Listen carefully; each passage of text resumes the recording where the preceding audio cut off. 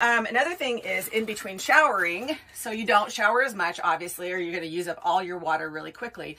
In between, you can use wipes. I know it sounds crazy. I thought it was crazy at the beginning too, but it totally does the job. There's little wipes, there's big wipes. Just keep things clean in between the shower time. I mean, here's the thing about the West. You don't get hot and sweaty like you do where we're from in Florida. You know, there's what we call swamp ass. It's a thing. We don't have that in the West. You're dry. It's dry. Even when I go out and work out outside, you just don't get as sweaty as you do in other parts of the country. So that's kind of like why we like boondocking in the West.